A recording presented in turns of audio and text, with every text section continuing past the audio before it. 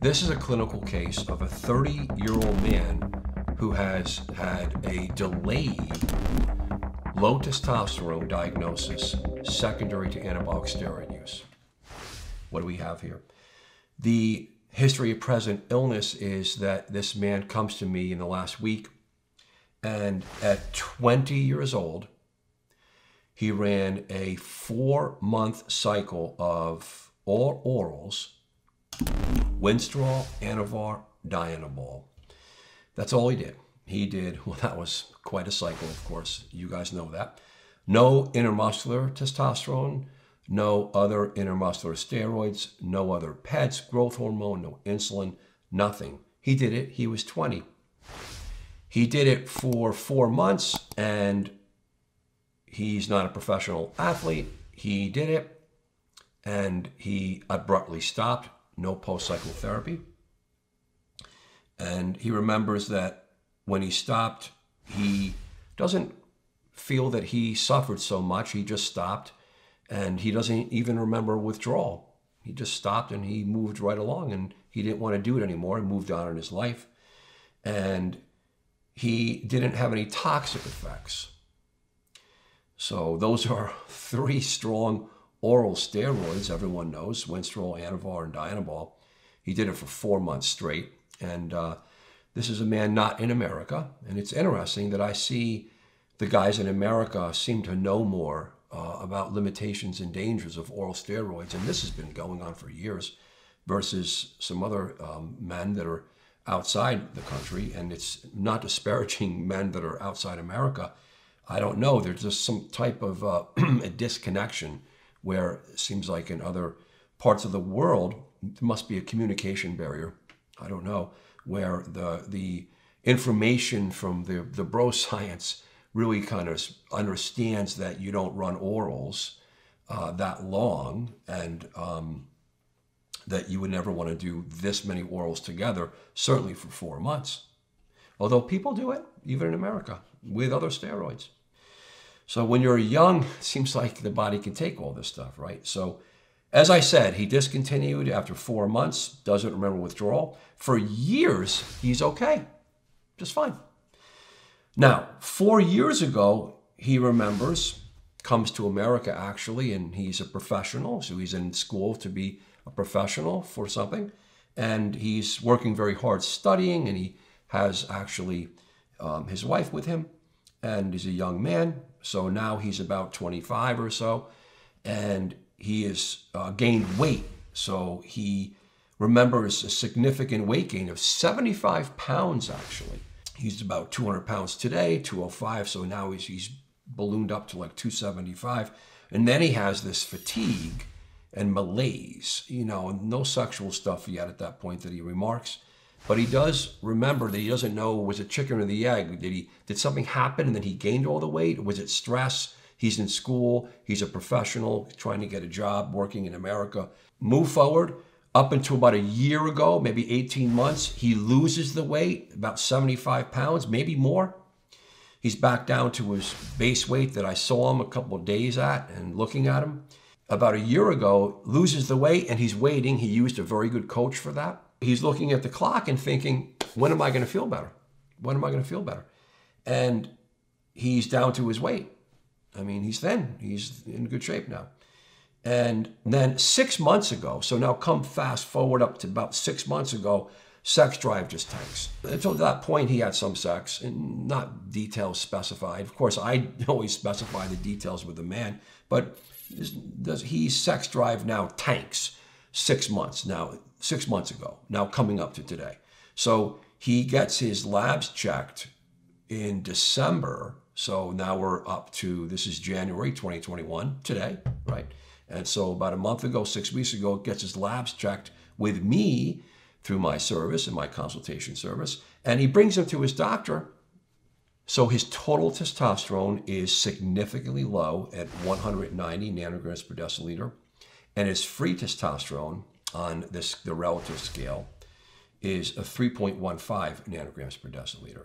So he's low. He is very low. Free testosterone is low, and that of what would be equivalent for maybe a 70-year-old man.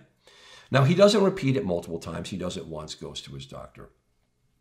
Now, his LH and FSH are completely normal, and his other labs are completely normal. He has no significant past medical history.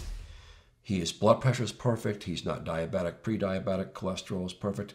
No contribution from his social history. He doesn't drink, doesn't smoke cigarettes, doesn't abuse any illicit drugs. He's on no medications at all when he comes to me.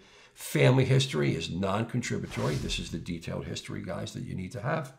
And on review of systems from head to toe, it's completely non-contributory toward his story. So what can you do? What's happened?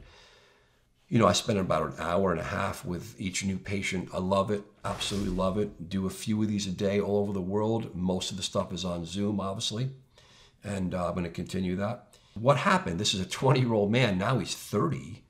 And a 10-year period, he does one cycle of steroids for 4 months and stops it abruptly, no PCT. Not that PCT has any evidence-based support that it works to be a reset button for guys and to help guys recover from steroid use. But of course, we can use it because it's ethically correct, and that's a whole other topic.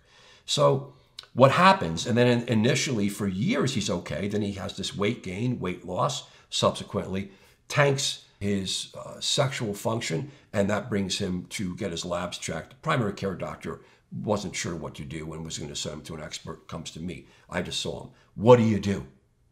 What can you reverse? Of course, you could recheck the labs, but his symptoms are consistent, that he has low T. Can definitely recheck the labs. Can see an endocrinologist. Can see a urologist that's not just a surgeon, but understands this type of andrology and testosteronology. And he has no psychiatric background. He has nothing to reverse, no medicines. What do you do? And he's been off steroids for 10 years. So this is an incredible case. This is quite rare, guys, quite rare. The average guy that comes to me is either blasting and cruising, or he's been on steroids, multiple cycles of steroids for many, many years, hopefully not suffering for years off steroids because he's already recovered and he's okay, or he's just on testosterone. Hopefully not from himself, but from a caregiver, because we know we have anabolic steroid induced hypogonadism. And is this case what this is? I got to get comments, guys. What do you think? This is unbelievable. A delay of 10 years from one cycle of a very healthy young man who's 20 healthy, and he's 30 is completely healthy. No contributions, no medical history, no social contributions, no family, no genetics, nothing. What do you do? What do you do? So we are going to give this man a trial of testosterone. We're going to work with his primary care doctor. We're going to see how he does. Because in my opinion is that this is a significant delay of anabolic steroid-induced hypogonadism. I've seen cases like this, but this is quite an amazing case that it's so discreet and there's no other outer issues. There's no PTSD, there's no depression, no other meds, no alcohol abuse, no drugs, no nothing else going on. No other medical issues, no prednisone, none of this, no narcotics. I see this stuff mixed in.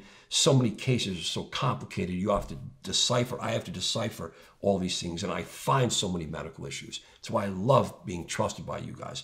Very complicated work. A lot of times I say, I don't know, sir. What do we spent a lot of time together. I said, I don't know.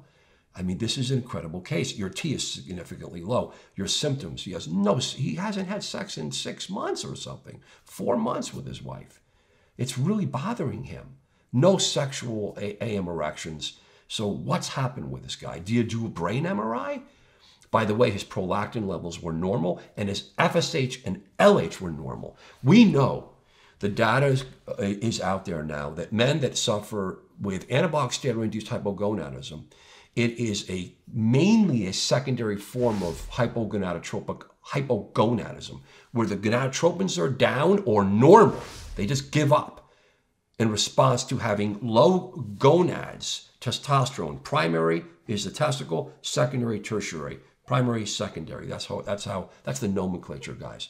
So I look at it all day long with endocrinology doctors and urology and other experts in the world. No one's going to argue. So in this case, is it a failure of the testicles? or is it a failure of the central nervous system? We feel that anabolic steroid-induced hypogonadism is much more of a secondary failure, because when you use LH and FSH analogs like HCG or HMG, Brevel Ovidril, you stimulate the gonads. They respond because the gonads respond, but they need an extra stimulation. So are they partially resistant, over desensitized and shut down? And in addition to the brain that's just given up too. Very complicated, very complicated. So this is a really cool case, only because the guy was a great guy and he's coping well. He's coping well. He's working, a brilliant man, by the way, brilliant man. You guys, so many brilliant men come into me, and it's amazing that these are brilliant men that have great jobs and they're professionals, yet they are identifying with muscular physiques and to be very muscular, bodybuilding, powerlifting, and strongman. There's nothing wrong with it, doctors. You have to understand, this is a new world now. So we're not just stupid muscle-dragging yard apes. Don't discriminate and don't hate on us for this. So what do you do with this man? This is going to be my case, and I'm going to watch him very closely and see if he responds to a trial of testosterone replacement. And I bet he will. And if he does, I certainly went over every single side effect from head to toe: the hair loss, the acne, the mood changes, hopefully great sex, hopefully it stays, the gynecomastia, the heart, and the prostate. I do it 24/7, guys. So, but it has to be man per man. And he has no medical issues, and we have to hope he never has concerning medical issues, but he'll get older and he'll pick up something because we have to watch him. So this is a great case. Let me get comments on this, guys. Please, let's see what you think. What do you think about this case? And have you had cases like this? And if there are men in the world that have done steroids, even one cycle years ago, and you don't feel well, get checked, brother. Get your total and free testosterone checked. Check the LH and FSH. Go to a doctor. Do a consult. I'm blowing up the app. So let's get a great discussion for men that are suffering to get picked up and discovered and helped. I hope this really helps. Thank you so much.